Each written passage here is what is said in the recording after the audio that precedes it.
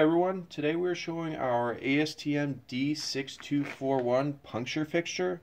So this is used to test geotextiles. It's also sometimes called the CBR puncture fixture, the California bearing ratio. So we'll go ahead and load our sample onto the fixture here, and then we have our locking ring. So this is 150 millimeters in diameter according to the spec. Then it has these ridges on the side here to help grip onto the sample. So we'll just load this right on top here, just like that. And then we'll screw on these locking nuts.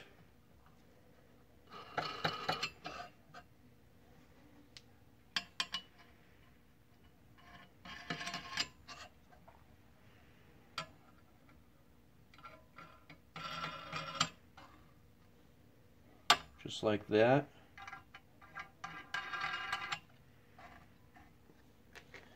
And then this is our puncture implement. So this is the 50 millimeter round along with the radius on the side here according to the spec. So this can connect to any universal testing machine by means of a clevis pin style adapter. So this would just slide up onto the machine, throw the pin through, and then slide this nut down. So that would be if we want to make the end onto a male end, so that's the 1.25 inch with the 1/2 inch locking pin. So this would load onto the machine just like this, and then it would slowly come down and puncture the sample. There we go.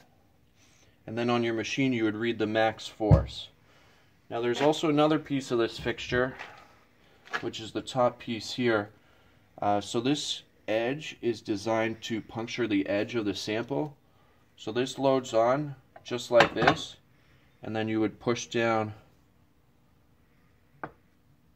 like that and try to push and induce a rupture right on the edge of the sample, so right at the edge where it fits in.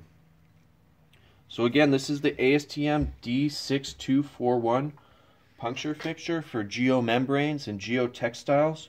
If you have any questions, you can visit us at universalgripcode.com. Thanks for watching.